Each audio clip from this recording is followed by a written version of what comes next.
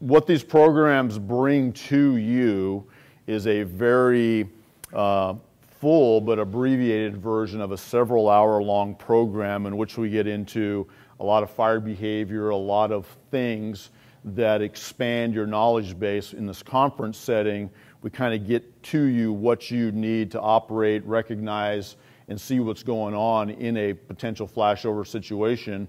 And what we're going to kind of refer to that today as a ventilation limited environment, and we'll talk more about that. If this was 3 beakers of stuff, and this was heat, this was fuel, and this was oxygen, we have to mix those together in the right quantity to make fire happen. If we remove one of those, fire goes out, in theory. If we have a fire burning in a confined structure in a building, and there's no holes in the window top side or anything else, then we open the front door and allow what to enter? Air, okay? It's not pure oxygen, it's air, okay? We let the air come in. We shouldn't be extremely surprised that it's going to light. And if the conditions are right in there, the fuel mixtures are right, the oxygen mixture is right, the heat is right, it's going to light very quickly. Light very quickly, which in turn brings us to this flashover thing. All right? We're going to talk about the goals of flashover training. We're going to talk about why a flashover happens. What are you looking for to see that phenomenon starting to occur? You're on a hose line, you're on breathing air, and you're 25 or 30 feet in a building, and you see those 4 warning signs. I would offer to you that you're 1 radio click away from a mayday, unless you do something immediately. Okay? So the 4 warning signs are an action item for a hose team inside of a burning building to say we need to do something right now. We are going to give you the tools to slow it down. So you see this thing going on, we're going to teach you how to put a pattern of water on this thing that will rapidly cool the gases. Flip that thing around, cool the walls and the surfaces in there to absorb some more heat. And the only thing it's going to do is what? Slow it down and stop it for a minute. And at that point in time, you as a hose crew or anybody that's in that building needs to withdraw. Quite frankly, at that point in time, if you are on a rescue mission, the likelihood of anybody surviving a flashover, including people in full protective clothing and breathing apparatus, is very low. So the occupant profile just tanked. Okay, there's nothing left to rescue other than you. So 4 warning signs of a flashover. You crawl in the building, duck walking in, all of a sudden you're getting forced to the floor is the indication of what? It's getting hotter. Okay? As the fire that's burning in the building starts using up the air in the building, it's going to produce more what? Smoke. So inefficient burning means more ick, if you will, more smoke, okay, more products of combustion. So high heat, and that could be very quickly. Heavy, dark smoke because we're burning very inefficiently. We have an oxygen sufficient atmosphere, so we still have a free burning fire. That's number 3. So high heat, heavy, dark smoke, and a free burning fire because we have an oxygen sufficient atmosphere that's still propagating heat, still getting hotter. We haven't put water on the seat of the fire. We haven't rounded the corner to the bedroom, all those things. And the last one is rollover. Somebody tell me what rollover is. Go ahead. I guess it would be like seeing flames roll through the top layer of the smoke, kind of like fingering. Okay. All right, I like that. So the rollover that we deal with in a well-ventilated building is the stuff that's cruising along the ceiling, right? And how are you taught to take care of that? Penciling, straight stream, shooting it back, round the corner, right out of IFSA Essentials. It says you control rollover by putting the fire out. Okay, true story. You put the fire out. It's a strange thing. If you put the fire out, all your problems start to diminish. What we're looking for is a rollover, but however that rollover is just what you said a minute ago. It's kind of fingering itself and kind of running through the lower into the smoke. So if I got an 8-foot ceiling and I've got fire down here in the smoke 2 or 3 feet off the floor, that's what we're looking for. It's not rolling along the ceiling. It's not deflected flame from the fire burning up and hitting the ceiling. This is actually the products of combustion, the primary one in smoke being carbon monoxide, kind of wafting through the column of smoke, even at the bottom of it, at the bottom of the thermal layer. So that's kind of a big problem for us. And the ignition temperature of that stuff, depending on what book you read, and I apologize for Fahrenheit and Celsius, so I'm talking Fahrenheit, is 1,000 to 1,200 degrees. And so what you see is this stuff starting to light up, so it kind of comes and goes, comes and goes. That's telling you that 2 or 3 feet off the floor, you now have temperatures that you would expect at ceiling height. Okay? And so it is very close to just lighting that whole fuel package up, which is what? The smoke that has gone from up here down to here, because we've got a lot of fire, we've got a lot of air being used, it's burning very inefficiently, a lot of smoke's being propagated in there. So rapid development of heat, heavy dark smoke, an uncontrolled free burning fire, and the rollover things happening in that thermal layer are your forewarning signs. The techniques that we're going to give you are totally out of what you would normally do. So if I told you right now that we're going to open a fog nozzle up and spray the gas and spray the smoke, would you look at me like I'm crazy? Most people would. Most people do, quite honestly. So again, we have to step back for a minute. We have conditions that say we need to do something right now. So right out of Vince Dunn 101, right out of Fire Behavior 101, we need to rapidly cool that gas off. And how do we cool things off quickly? Finely divided particles of fog or water that will expand very quickly and absorb a bunch of heat. Remember, this is a life-saving action for us. And obviously, the primary goal is to save us from getting hurt. Okay? We don't want to get hurt. We don't want to get anybody hurt. Especially don't want to get anybody hurt for something that we were not able to save anyway. All right? Our exposure to this phenomenon called flashover has certainly increased for a lot of reasons. Probably one of the biggest ones is our protective clothing. Back in the day, and I'm going to go back 30 years, and I can tell you for sure our protective clothing in those day and age wouldn't allow us to even be in those kinds of temperatures at all.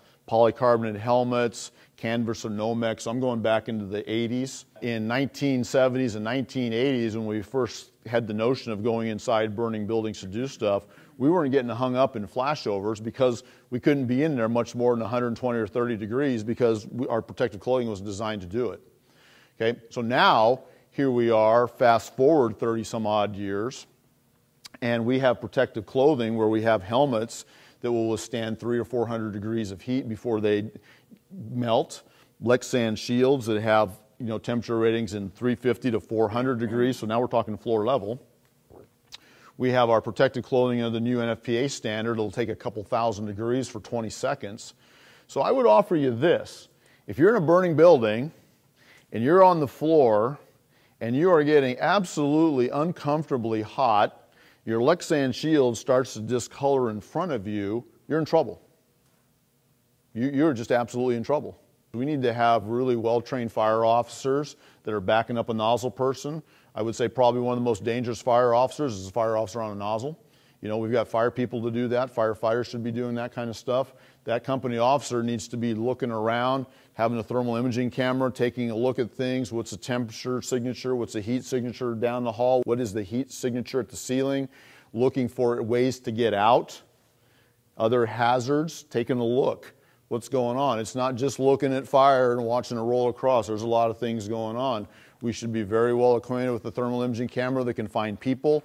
We should be very familiar with, and if you haven't trained this stuff, when's the last time you looked at a thermal imager looking for a hose line, or looking for a breathing apparatus bottle, or looking for a hand tool carried in by a missing firefighter? That's thermal imager training, and that's what that company officer should be doing, along with monitoring conditions in that building, even when we're fighting fires. Is it cooling off? Did we spray water? Did it work? Or did it not work? We're looking at the ceiling and it appears to be fire above us. That's a problem.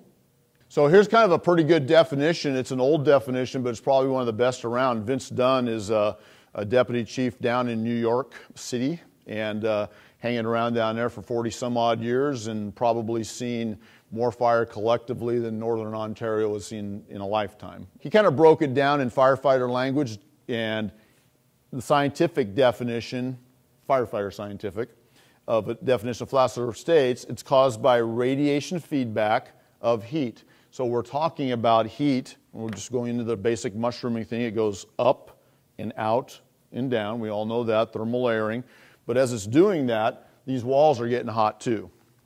So sheetrock is great. It's a high moisture construction material, a lot of water and gypsum, so it can be used for firewalls, great paintable surface, but it takes a little while for fire to penetrate that. But at some point in time, it's not going to be able to hold up anymore, so it's just going to start dumping the heat back into the room. Okay? So it's re-radiating back into the room. Well, in this room, we've got a smoke column from ceiling to 4 feet down off the floor. What is that? That's our fuel. That's gas, right? It's carbon monoxide, carbon, products of combustion, and it's ignitable at 1,000 degrees. So now we've got the fire propagating, putting out heat through pressurized smoke, and now the walls are starting to re-radiate back. Now we've got these tables starting to burn. So we've got this convected heat mass going through the building. You guys know what convection is? Movement of heated air, liquids, and gases. Okay, so it's moving, floating through, okay, and going out somewhere. It's pressurized, so it's going out. So when you see that heavy pressurized smoke coming out the front door, that's pressurized smoke. It's moving through convected heat. So now we're heating this stuff up. Remember, solids, liquids don't burn. What burns? Gases. So we're starting to decompose the table, decompose whatever in there, the carpet, the furnishings. It's starting to give off gas. Pretty soon it lights up, the gas lights up, and now we've got the re-radiated heat coming back into the gas. We've got fire burning down here that's heating it up. The stage is set. Heat from the growing fire is absorbed in the upper walls and contents of the room, heating up the combustible gaseous furnishings to their auto-ignition temperature or just their ignition temperature. This buildup of heat in the room triggers a flashover.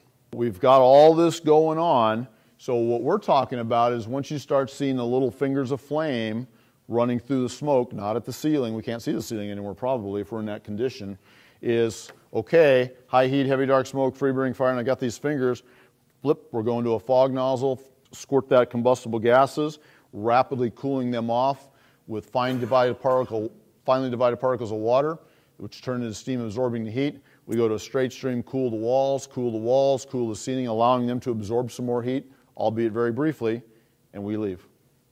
That's it. All right, so there's those pesky warning signs again. I'm going to ask you out there when you're up in front with us today, we're going to ask you if you see them. You'll see them develop. We're going to bring you in there. We're going to light the fire from the very beginning, let it burn, let it build up. So you're going to get some fire behavior stuff. We're going to talk about changing the ventilation profile in there. We're going to have the doors wide open. There's a vent top side that's going to be open. We're going to let the fire free burn. We're going to have deflected flame. We're going to have rollover, just kind of run along the ceiling. We're going to get some smoke. We're going to get some heat in there. We're going to change the ventilation profile. We're going to shut the top side vent. We're going to shut the door. And you're going to see that thermal layering just crash down very quickly. A lot of thermodynamics changing in there. You're going to see the bottom of that thermal layering, okay? And you're going to see smoke getting pulled back in. So if we're using air inside the flashover train or inside the building, Mother Nature is going to try and fix that. So she's going to start sending air into that low pressure area. And so really great training for a fire person. If you come to a door and you do your nice good door check and everything, and you open up, look inside, and all of a sudden you see this air get pulled in, the smoke pulled back, probably ought to be going to that environment with a charged hose line because there's something going on in there where you're going up the stairs and smoke's getting drug up the stairs and around the corner to the left. It's kind of just leading you down the path. Things are going to change or make it happen sooner or later is this list of variables up there, the room size. A bedroom that's maybe 12 feet by 12 feet, 14 by 14 or whatever is going to flash over a lot quicker than this room. Okay? Openings in the room, that has to do with ventilation in as well as ventilation out. Heat release, what are we talking about with heat release? I think you call them calories up here, BTUs, British thermal units. How much heat is being released? What's burning? What's in this furniture that's making it put off black smoke? So we've got very well insulated homes these days with triple pane windows and R whatever in the ceilings and walls. It's designed, spray foam, you name it, and there's a problem if it gets into that. Yeah, good point. Ceiling height, if we've got a big load of gas in a vaulted ceiling or a high ceiling like this, and maybe the lower end, that neutral plane's down here, there's a lot of fuel up there. If it goes off, it's going to push you down and punish you. So don't get complacent with that. If you're walking in, if you got a 10 or 15 foot ceiling and you're walking in at this height, it's still going to hurt you. All right? And then, of course, ventilation again. How much is there? Did we ventilate too early? Okay. we're really rethinking some of these things, and we've had some studies going on down in the lower 48 out in New York area, Governor's Island thing, where we're rethinking vent-enter search. We're rethinking if it's okay to put water in from the outside first before we go in.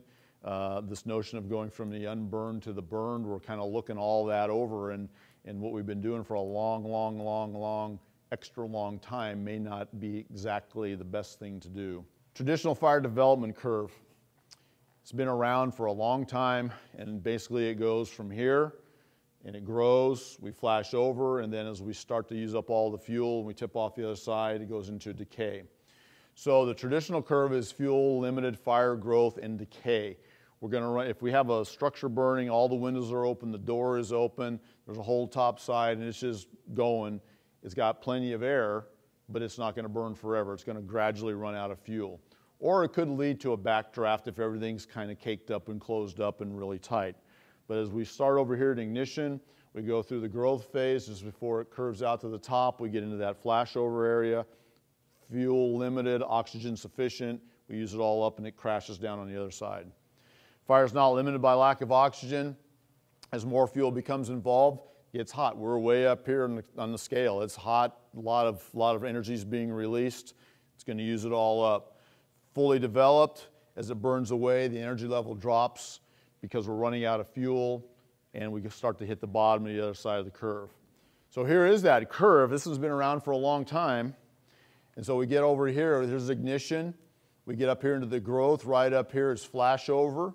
It's fully developed now. We just burn. We run out of fuel, but we don't run out of oxygen or air. And it drops off the other side, or we're completely closed up in a building and it starts to decay on the other side. So a fire starts in a structure fire with the doors all closed, okay? And it burns and it's going to use up air, and gradually it's going to start to diminish its energy. And there's still adequate oxygen, so this is just the setup for a flashover, adequate oxygen to allow for combustion. So it's still burning, although the burning is going to be a little bit depressed because it's running low on air, okay? So we get down to that 16, 17 range where it's, excuse me, still burning, and still putting off gas, but still keeping the heat level up there where we can get an ignition. So we start to tip over into decay up here, and then we call that now, and kind of the new term that's emerging is a ventilation limited environment, meaning we need some air. We're not out, we're not in backdraft, but we need some air. So here's the same curve, except we've got a little arrhythmia in it. So we started down here and we make a run, then over here about part way up where we start getting a little low on air, we tip that thing over and we start dropping off, and then the fire department shows up. And then we add that air to that very hostile, hot, fuel-rich environment, thinking we're going to go do something, and we do. We get it to light up.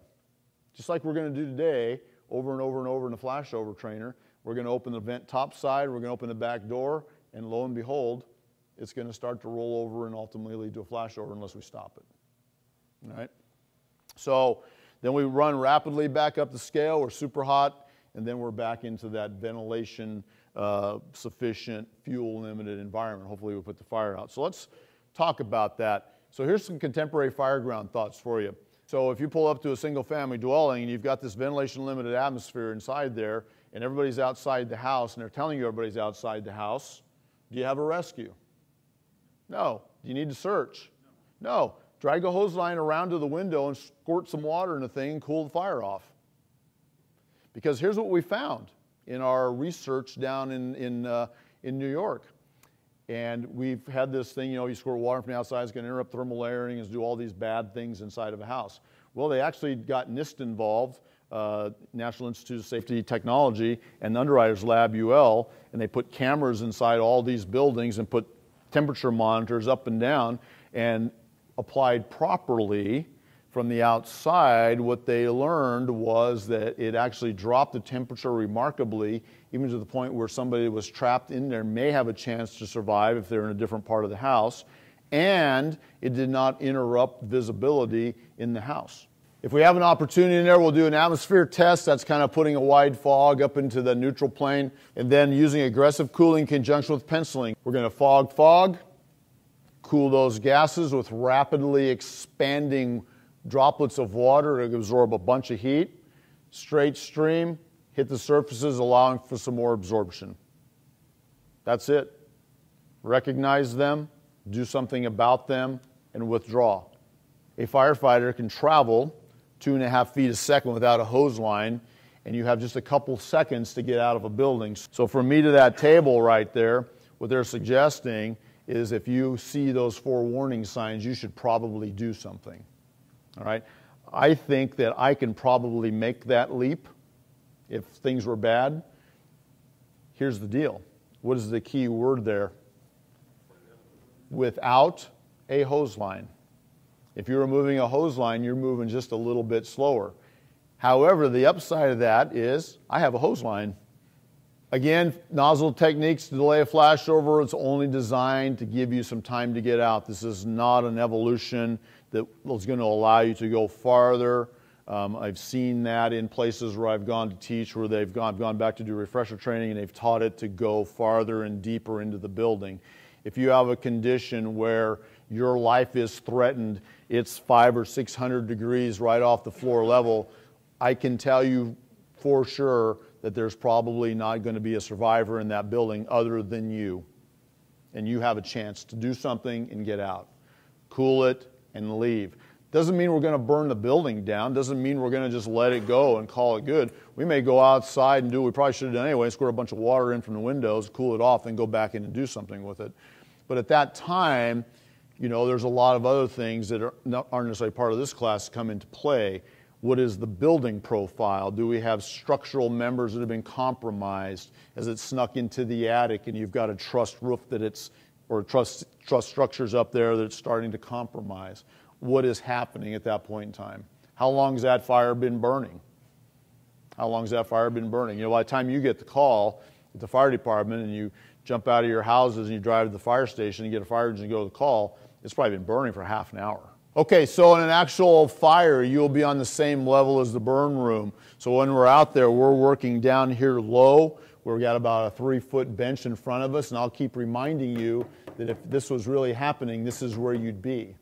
And so when we have a thermal layer that's down to 18 inches off the floor, with fingers running through 18 inches off the floor, keep in mind this is where you would be. That would be very, very uncomfortable at best. When we're out there and in the box, in the simulator, a lot of radiant heat, a lot of convected heat. If you're to start touching protective clothing with hands, you're going to have somebody's handprint on you. When you're putting on your breathing apparatus, the Dräger gang out there, make sure you're putting those on right. This will be one where you don't want to tighten up your shoulder straps until they're pinching on your shoulders. You'll get the little burns. We want to stay low. There's going to be some draft curtains in the back. If you fail to remember to stay low and you stand up and walk out, that'll remind you to stay low.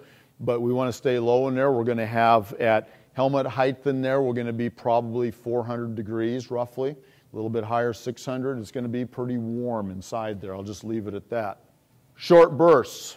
We're going to use just very minimal water in there. We don't want to put the fire out. We don't want to create a big steam thing. We want to run the evolution. We want to see how it works. We're going to just put small bursts on there. To be quite frank with you, in the simulator, we could take this much water, take the lid off this, and just spray it up there, and it'll knock it down. Trusty safety officer will be checking everybody that goes in, so we want to make sure you're safe. Self-check, we'll check, come inside, and we'll do a briefing inside the box so you know where the doors are, what's going to kind of happen, what it looks like, what you can expect in there. Once we do the briefing, we'll do a little bit of nozzle training. I think you're going to see this at every presentation you go to. We're going to have fun out there. I like to have fun when I train, but we got to have fun smart, so no horse playing around, no messing with people's stuff. Pay attention to us. Have some fun. You're going to see some stuff you just don't get to see and live through it. You want to look at it that way? You guys are going to see a flashover. You will be able to reach above your head, and there will be a 500 or 600 degree flame floating by your visor. Thank you very much.